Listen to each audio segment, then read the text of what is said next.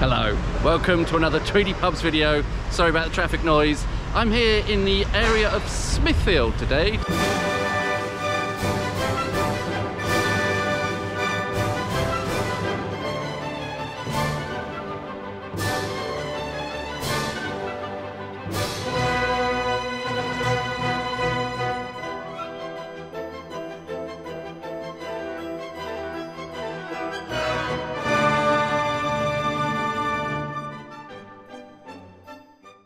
So the Viaduct Tavern, this is probably a terrible place to do the pub blurb because it's a busy junction, there's a lot of traffic passing by. But, the name obviously reflects the nearby Holborn Viaduct, which was built in the 1860s and crosses what is effectively the valley of the River Fleet, although I think by that point of history the River Fleet had already been culverted through that stretch. But it did mean that traffic could cross more easily from the City of London in towards the West End without having to go down one side of a hill and up another side of a hill, kept a sort of level playing field, so to speak. The interior of the pub has what I suppose you could call a triptych. There's a series of three glazed, possibly enamel paintings on the wall, and they represent somehow the three paintings represent the four themes. Not quite sure how that works out, of commerce, industry, art and agriculture, and those four themes are also represented in four statues on Holborn Viaduct. It's an 1870s pub originally, with a later rebuild in the 1890s, and it's notable for a lot of its etched glass, what would probably lazily be called gin palace in style, and also particularly of note has a glazed-in office at the back. The cellars here are apparently of some note as well, having originally been used as the jail cells for a debtor's prison on this site, and are purportedly haunted. Today it's operated by Fuller's, fairly standard Fuller's beer lineup on the bar. I forget how much, I had a half of London Pride, forget how much that cost. We're going to head on more into Smithfield from here. Clerkenwell, the area into which Smithfield juts to the north, is an area that has a long monastic history. And behind me here is the gatehouse to St Bartholomew the Great, originally an Augustinian priory founded in 1123. Of course the church no doubt has some architectural merit of its own, but it's really the gatehouse that I find most eye-catching. It was built in 1595 and has this wonderful Tudor frontage that we see today that was hidden for a lot of its history. Those renovations were completed in 1932. Really is a miraculous survival. There are very few pre-Great Fire of London timber frame buildings left in London. This is one of just a handful. And part of the reason that it survived was the fact that it was protected by the priory walls of St Bartholomew the Great. Quick walk through the churchyard at St Bartholomew the Great, and we come to our next pub, the Rising Sun on Cloth Fair. Cheers from the Rising Sun. It is a Sam Smith's pub today, so I'm having some of their old brewery bitter, if I can remember how much it was. Was it £2.45 for a half? But put that up on the screen.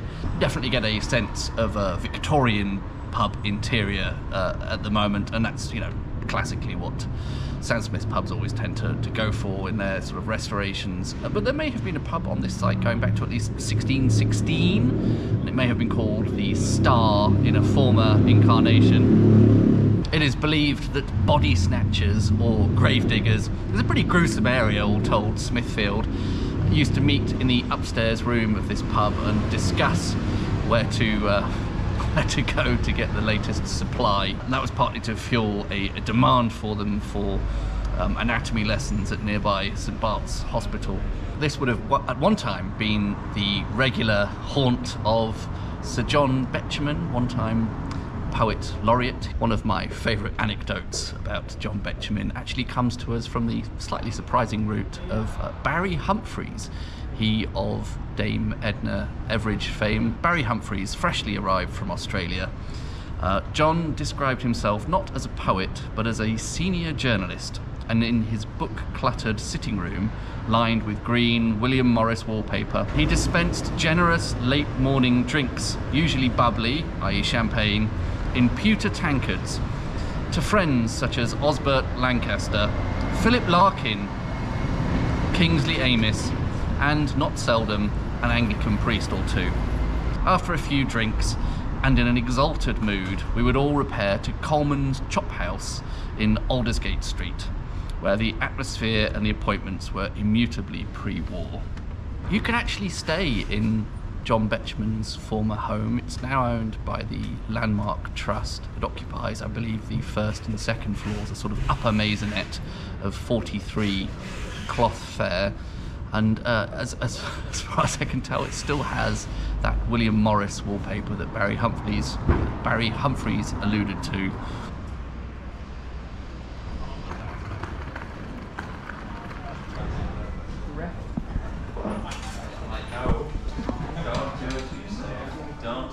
Cheers from the Hand and Shears. The charm is all very much downstairs, but I'm slightly competing there with Phil Collins' Easy Lover. So you may well appreciate not having that as a backdrop.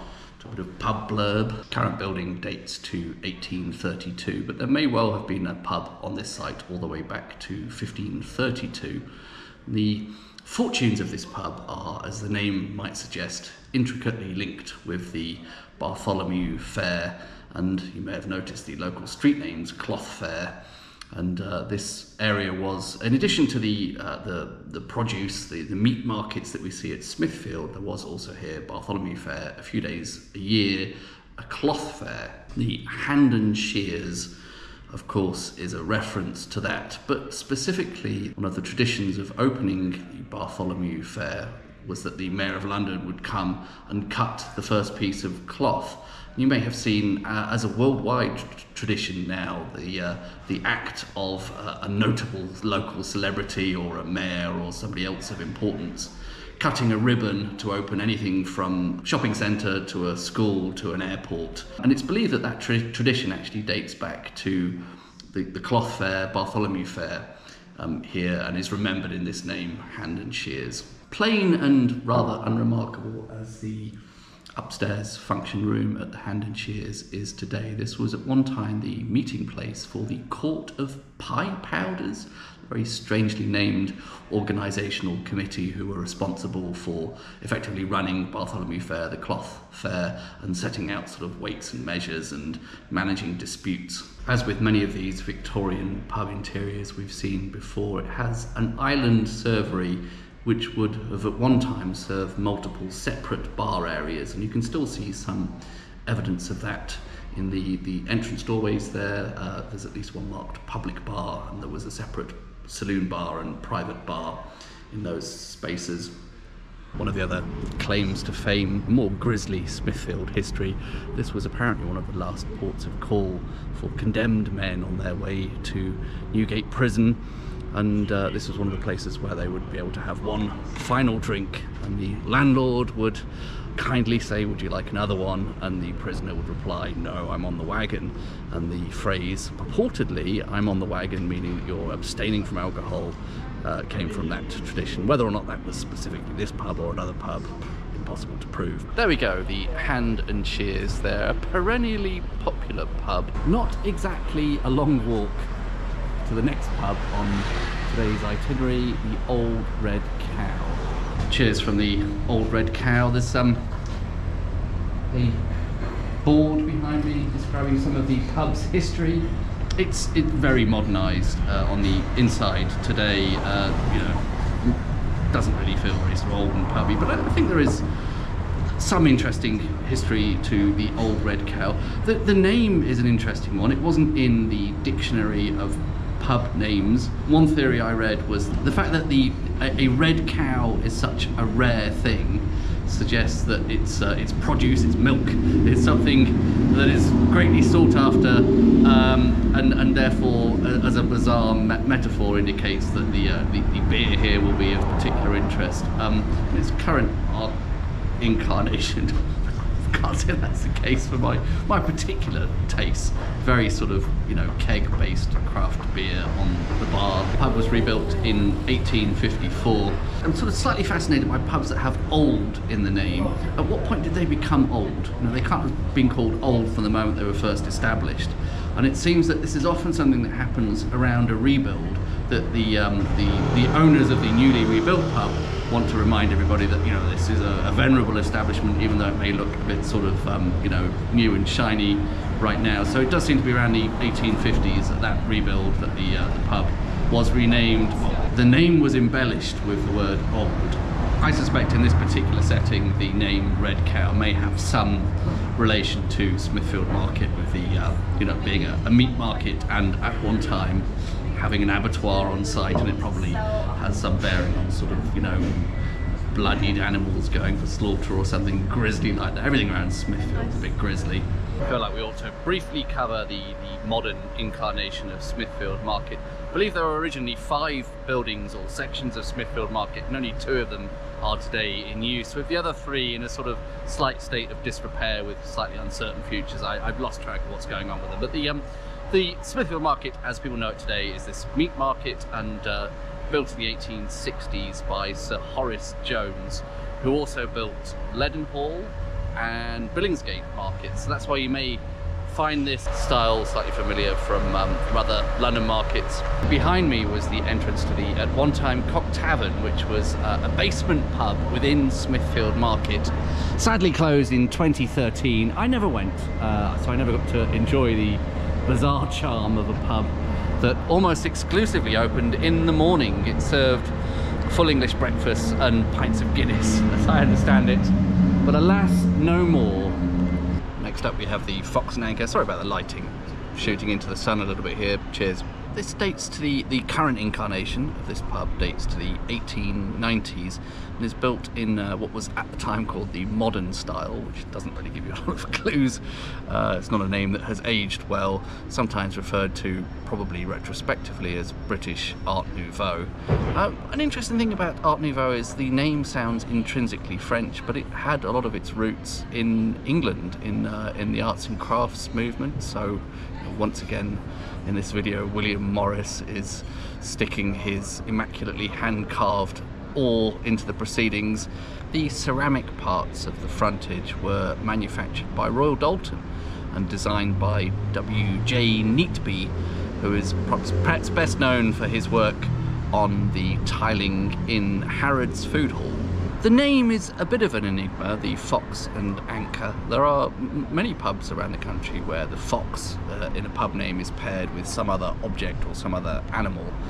Apparently one possible cause of this, according to the Dictionary of Pub Names, which is well worth a read if you're curious about where pub names come from, is that a simple act of when a publican moved from one pub to another, they often brought the name of their previous pub to the new pub. So it could be that at some point in history this was just called the Fox or just called the Anchor, and a publican who had previously worked at a Fox and or Anchor moved here, and thus we had this sort of strange marriage of seemingly incongruous pub signage artifacts. I think the upper parts of the frontage, the exterior, are particularly noteworthy, and to read from Historic England's listing, shaped gable of eccentric, almost circular profile, filled with ornament in coloured faience of a fox and anchor flanking a stylized tree.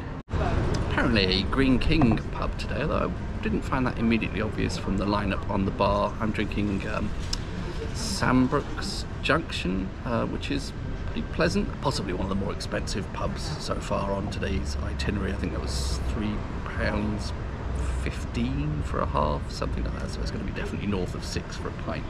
The Fox and Anchor there is on Charterhouse Street, which leads on to Charterhouse Square, and Charterhouse was derives from a priory of 1371.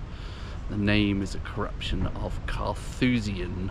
Charterhouse had various uses throughout the centuries. It became a school at one point, and there were a series of almshouses. We can possibly see some remnant of those behind us there. And then latterly the land that was once occupied by that Carthusian priory became a medical school. One of the most recognisable buildings around Charterhouse Square, particularly to people of a certain age, is Florine Court, which you may know as Whitehaven Mansions. It was the setting for Hercule Poirot's home in the 1980s TV adaptation of Agatha Christie's novel starring David Suchet. To the north of Spitalfield, not Spittle, to the north of Smithfield, we come to this wonderful edifice, St John's Gate. This was built in 1504 as an entrance to the inner precinct of Clerkenwell Priory and is further evidence of the area's monastic history. This was the home of the Knights Hospitaller, I'm never quite sure how to pronounce that. It's an organisation that was associated with the Crusades in ancient history, but eventually, in a somewhat circuitous route, grew into what is now the St John's Ambulance Brigade, with a bit of a sort of gap in the middle caused by Henry VIII, as always. So that brings us to the final pub of today's tour, the Holy Tavern. I knew this as the Jerusalem Tavern, but it had a sort of rebrand in around 2022, just a year or so ago. This, it may be hard to believe from looking at the interior, but this has only been a pub since 1996. And I believe it was developed by the St Peter's Brewery, who, despite the change of ownership, are still supplying the beers here. They were trying to sort of recreate a Georgian-style tavern interior, and they found this building with, depending on who you listen to, either 18th century or early 19th century origins, with a well-preserved Georgian shop interior. Quick cautionary note on the beer. I do quite like the beer from St Peter's Brewery. I believe this is the only pub they previously owned or supply to now in London. They're a Suffolk-based brewery. This is their best bitter, and slightly confusing because the front of the bar, it's all keg taps, so that's that initial lineup at the front of the bar may not be particularly appealing if, like me, you'd rather go to something a bit more sort of real ale leaning. But at the back of the bar they have the cask ales. There are only perhaps a couple of them on this particular visit, but you can find their best bitter there, which is is pretty pleasant, easy drinking, relatively low ABV.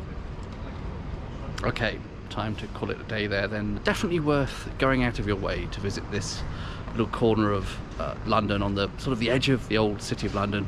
It's definitely not on the tourist trail, and it has some very interesting historical asides and old buildings nestled in between. Some, I think, pretty decent pubs. If I were to select a best pub of the day, I think possibly the Hand and Shears. It's an all-time favourite, and that sort of really seemed to just have a particular sense of old pub magic to it. I use this miniature digger as the backdrop for my outro. Thanks very much for watching. Hope some of that was useful and or enjoyable, and I'll see you on the next one.